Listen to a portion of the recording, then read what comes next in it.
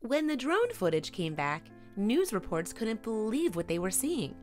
Rows of glass cases floating on the ocean surface, each one containing a sinister surprise.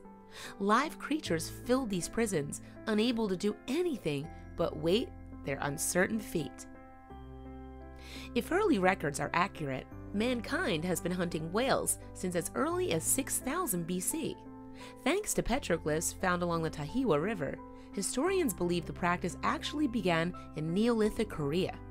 And since this time, the practice has continued throughout the ages. In fact, whaling grew to become a commercial industry, and a large amount of controversy has come with it. People hunt whales because they provide resources that are both useful and valuable.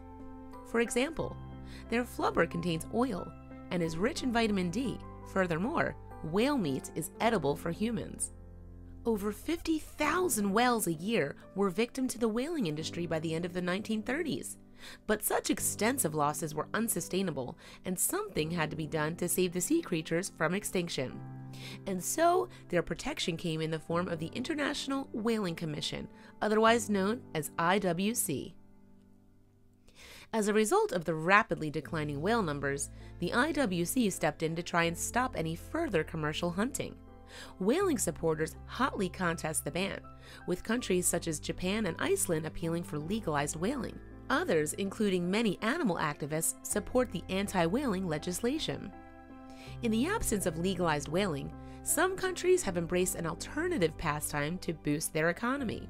To be more specific, the practice of whale watching has filled a void left by the absence of the whaling sector, and this is not only sustainable but profitable too.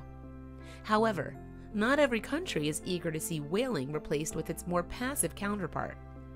It's important to note that the IWC didn't ban Aboriginal subsistence whaling, which has large cultural significance, and this has recently been at the center of some online debate.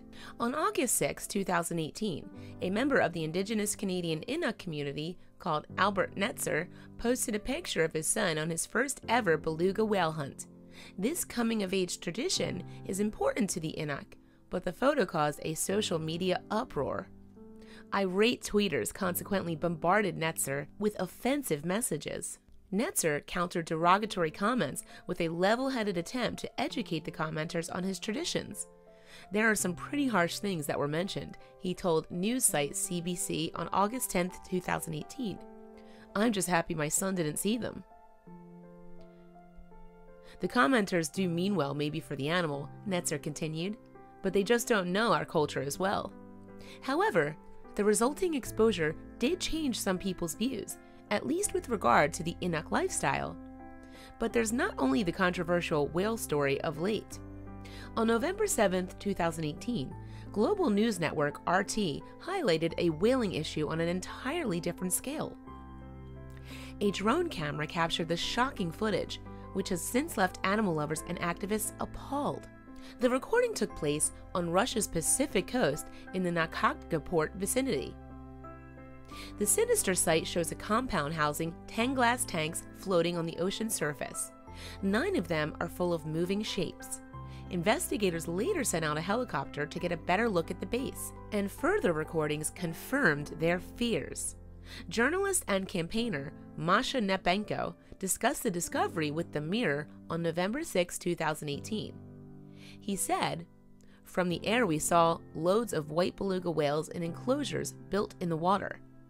The site is holding a pen for aquatic animals, which some media outlets are now calling a whale jail." The footage reveals 90 beluga whales and 11 orcas, or killer whales, swimming restlessly in the tanks. "The scale of what has happened here is shocking," he continued, "but the picture I have seen has deeply shaken me." Although it's unclear exactly what's happening to the mammals, activists are clearly concerned that it's nothing good. One theory is that the captors are selling whales to China's lucrative sea life parks. Whatever the truth is, the compound's owners are seemingly sending their prisoners somewhere. Additional surveillance reveals a crane depositing one of the whales on the shore, apparently for transport to parts unknown. Given the scale and sophistication of the compound, it would seem that whoever is responsible is well organized. According to the Mirror, prosecutors are investigating 4 businesses involved with the whale jail. Journalists haven't named any of them, but they allegedly have an annual license for keeping 13 orcas. However, investigators seem to be under the impression that the license was given for more honorable purposes. Indeed, the license would have likely been granted under the assumption that the businesses were catching whales for education or, ironically, conservation. And there's also the question of how old the animals are, as catching beluga calves is highly illegal. Unfortunately, journalist efforts to infiltrate the compound have thus far failed. Security caught investigating photographer Nina Zuranova attempting to expose the site's activity. They took both her camera and its accompanying memory card. Netrabenko claimed that profitable businesses tied to people particularly close to the Kremlin are involved. "I have seen orcas, white whales, and whales in the ocean many times," Netrabenko commented, "and I'm confident that only the ocean can be their home. Not these tiny enclosures where intelligent creatures are stuffed like fish into a tin. I don't know who you need to be to put them here, and to allow trading them as soulless pieces of meat.